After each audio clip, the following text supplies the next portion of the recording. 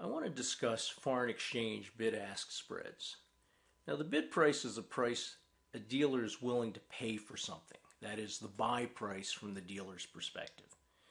The ask price is the amount a dealer charges for something. That's the sell price from the dealer's perspective.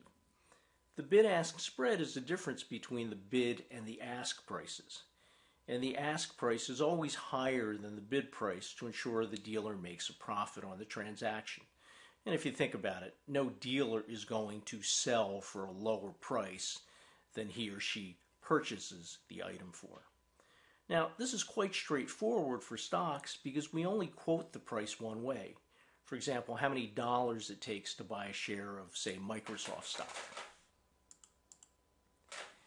But it's different for foreign exchange because you can quote the price in two ways. For example, how many dollars it takes to buy a pound, or how many pounds it takes to buy a dollar. In the first case, you're pricing pounds in dollar terms. In the second, you're pricing dollars in pound terms.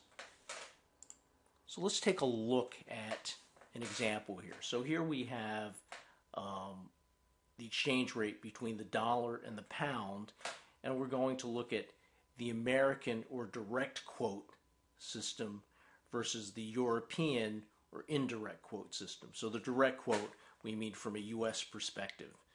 The American terms is already quite clear. So in this case, in American terms or in direct quote terms, it's $1.11.07 to buy a pound sterling. That's the bid. The ask is $1.11.11, so it's higher than the bid price. Now, the bid in the American terms is equal to the ask in European terms. So, sort of think about it. The American quote tells us how much a pound costs in dollars. The European quote tells us how much a dollar costs in pounds. If you have dollars and you need pounds, you can think of selling dollars for pounds or using dollars to buy pounds. Selling pounds for $1.11.07 is equivalent to buying dollars at 0.90003 pounds. So although buying pounds in dollars is the same as selling pounds for dollars, what's the best way to think of the transaction?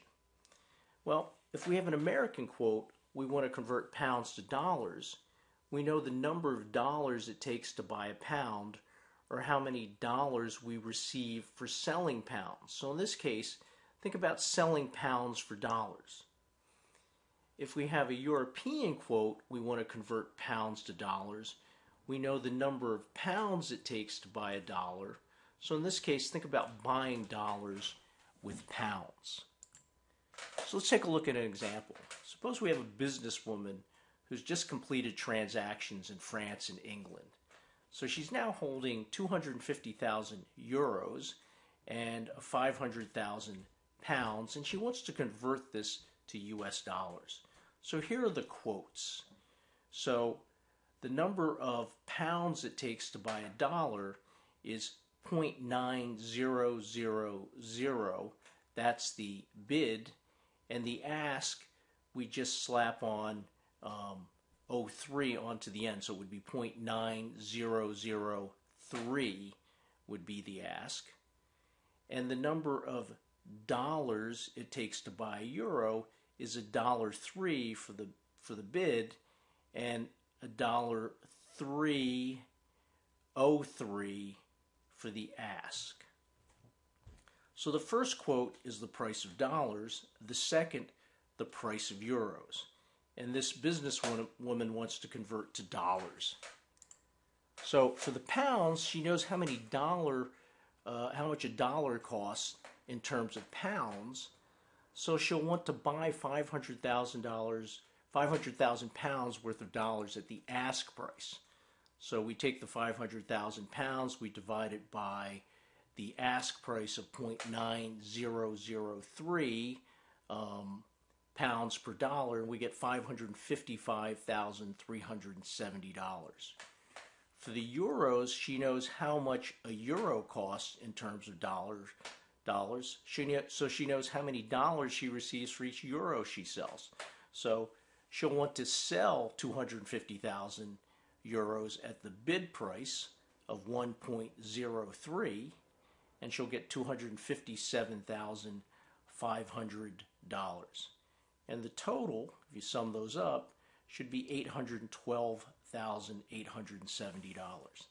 So, you can do it both ways, but certainly in the case of the euros, it's really obvious. If you know how many dollars you get for each euro, it's really easy to think about just selling your euros for $1.03. And so this is the way you convert these, and I hope this helps to clarify some of the confusion.